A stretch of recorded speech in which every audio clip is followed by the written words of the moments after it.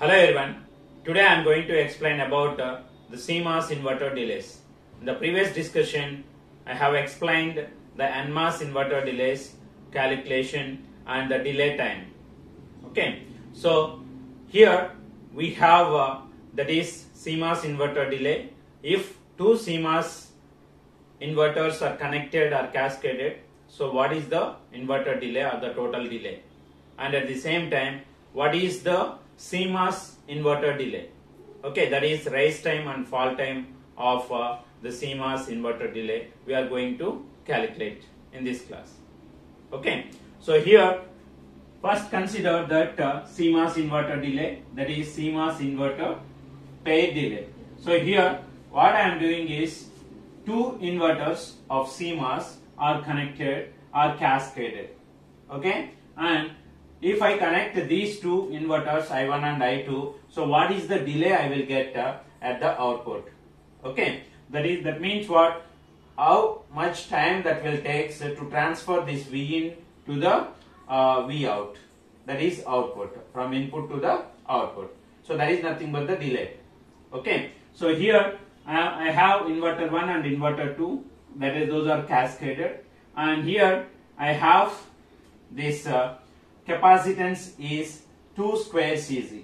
For NMOS inverter we have considered 1 square Cz, but here we have 2 square Cz because in this if you consider this diagram here, this one is the first inverter 1, and first inverter 1 consists of pull up transistor as PMOS and pull down transistor as NMOS.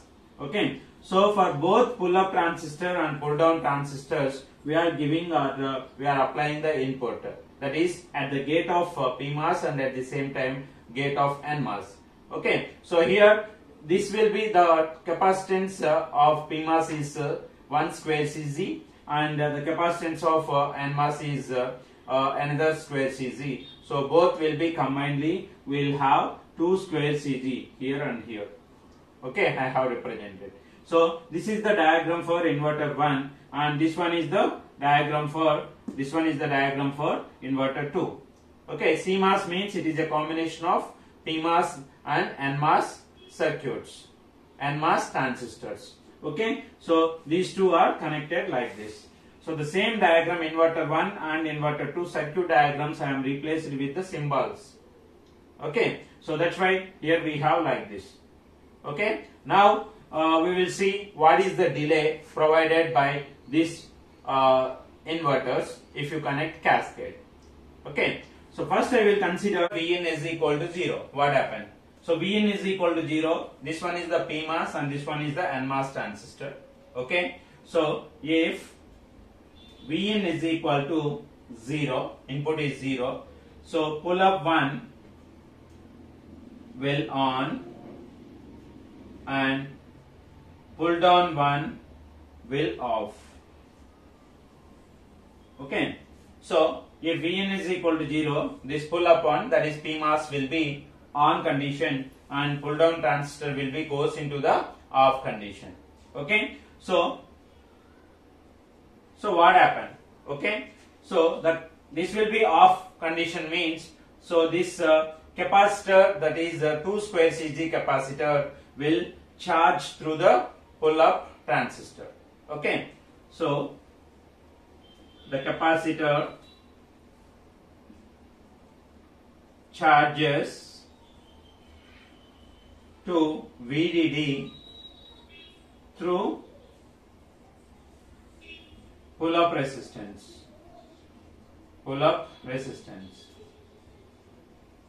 Okay, so the capacitor will charges through pull up 1 resistance, and it is charged to fully to the VDD. Okay, so in the second case, if I apply that Vn is equal to VDD, if Vn is equal to VDD, so what happened? Vn is equal to VDD, this PMOS will be goes into the off condition and this NMOS will be goes into the on condition.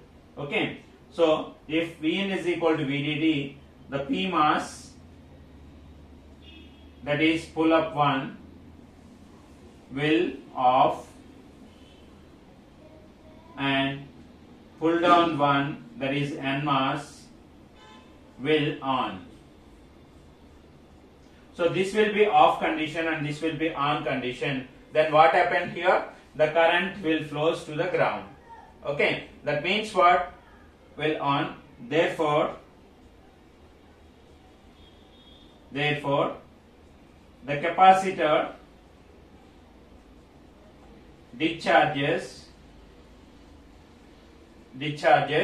through pull down resistance. Okay, so pull down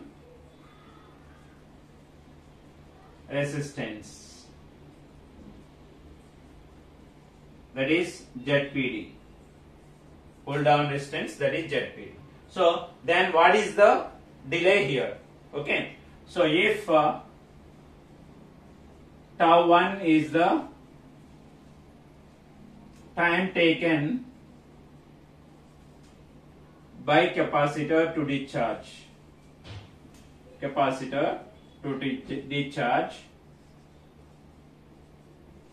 therefore tau 1 is equal to, how we can calculate this? Tau 1 is equal to the resistance multiplied with the capacitance. Okay, that is nothing but resistance here is ZPD multiplied with 2 square Cz. So what is the total capacitance here? 2 square Cz. Okay, so this equation I am taking as equation number 1. Okay, so if the discharge is done like this, so what is the voltage that is applied to pull up and pull down? Okay, so if capacitor discharges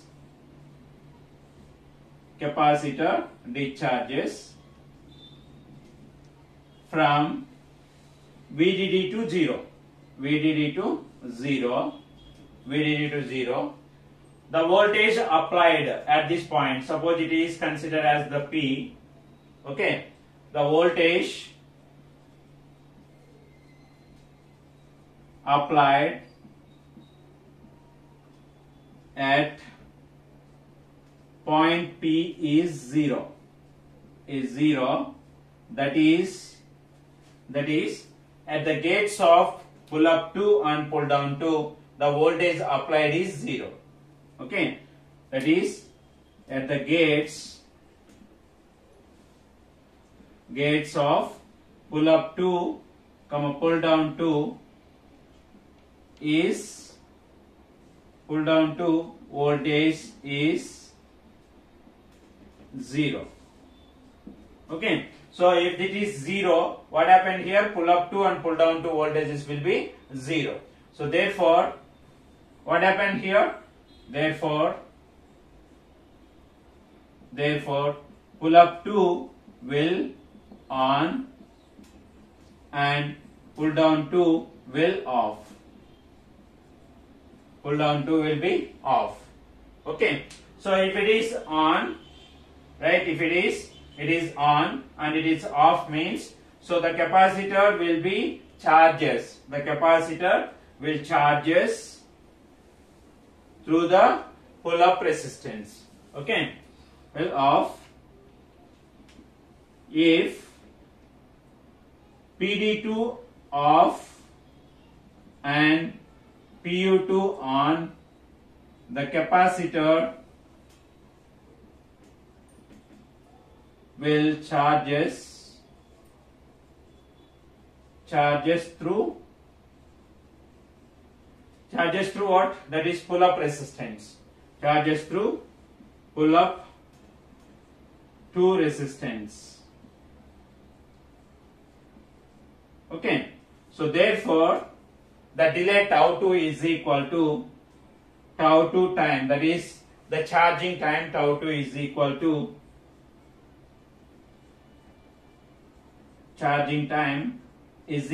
what?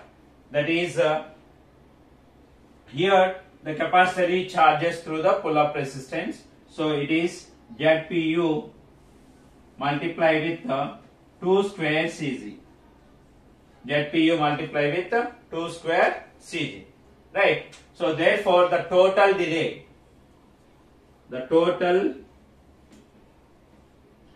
delay due to the cascading of inverter 1 and inverter 2, delay tau d due to cascading of inverter delay 1,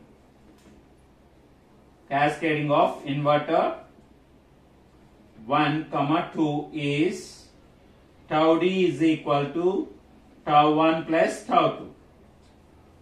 Tau d is equal to tau 1 plus tau 2. Here I am taking this equation as equation number 2. Okay. So, tau d is equal to tau 1 plus tau 2. So, what is tau 1?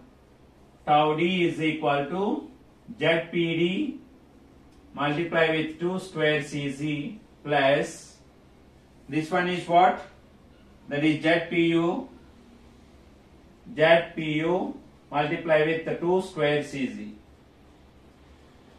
Okay.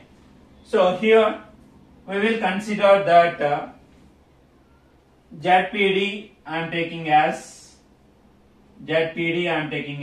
Rp, that is the resistance of pull down transistor as here Rn.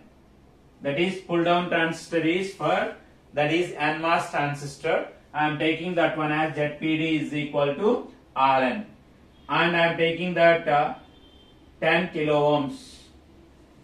Okay, the sheet resistance is 10 kilo ohms, and ZPU here is equal to Rp. ZPU means pull up transistor.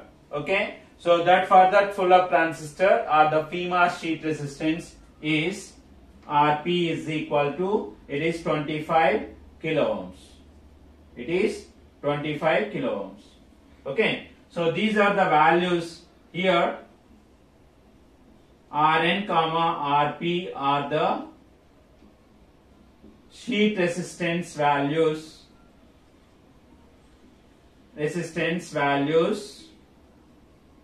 For what? For NMOS and PMOS in 5 micrometer technology. Okay, so here I will find out the ratio of Rp by Rn. So therefore Rp by Rn is equal to, it is 25 kilo ohms by 10 kilo ohms. You will get it is 2.5. Okay, kilo ohms and kilo ohms will cancel and you will get 2.5. Therefore Rp is equal to here, that is 2.5 into Rn. Okay, 2.5 into Rn. So now I will substitute this one in this equation. So therefore the total delay tau d is equal to, so ZPD means what? ZPD is equal to Rn multiply with 2 square Cz plus Rp. ZPU is what? Rp multiply with 2 square Cz. Okay, so here Rp is equal to 2.5 Rn I will substitute. That is Rn 2 square Cz plus Rp is 2.5 multiply with 2 square Cz. Okay, so what you will get here? It is, if I take the common square Cz and Rn, you will get here 2 plus, it is 2.5 into 2, that is 5 multiply with Rn into square Cz. Okay, so here tau d is equal to 2.5 Rn into square Cz, but the sheet resistance Rn is equal to here Rs. Okay, so therefore tau d is equal to 2 plus 5, that is 7. Rn means Rs into square Cz, that is equal to what? What is this value? That is sheet resistance multiply with the square Cz is nothing but the tau. Okay, so therefore it is what? Tau. That is equal to 7 tau. Okay, so the total delay in the paired CMOS inverters is 7 tau. Okay, so therefore the total delay due to pairing of two CMOS inverters is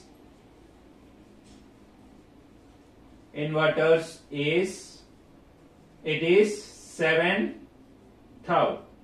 It is 7 tau. So out of this 7 tau, how much amount the PMOS will provide and how much amount the NMOS will provide. Okay. So here